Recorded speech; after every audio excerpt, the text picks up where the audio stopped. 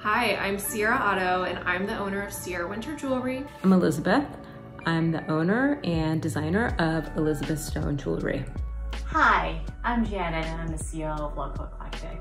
Hi everybody, it's Melinda Maria and happy Mother's Day. The best part of being a mom is being able to see this tiny human become their own person. You know, you go from having this baby into a kid that starts, thinking and processing and living life, and then it's just such a bonus that you just love them so much and you just want the best for them. What surprised me most about being a mom was the structure it gave to my life. So it was mom and baby time, then to nap time, which was then my work time. There wasn't a lot of room for other things besides baby, work, family for those early days. So being a mom to me means teaching my children kindness and empathy. And those are the most important things that I can show through example and experience with my children.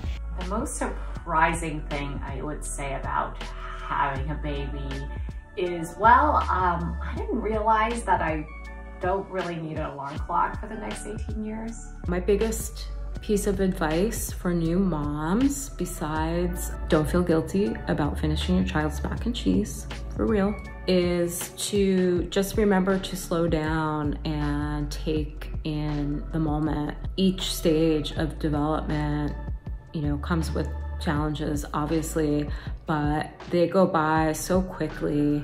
In 6 months, if you're anything like me, you're gonna look at a photo of your child and start hysterically sobbing because you just can't believe how much they've grown. What is the most fun thing to do as a mom? I just like to laugh and play and be silly with my kids. That's really the best part of my day, is when we wake up and they all jump in my bed and we're laughing and being silly and rolling around. And those are some of the most fun memories. And they're really simple, but it's probably even in the mornings together. So happy Mother's Day, big kiss. Go call your mom.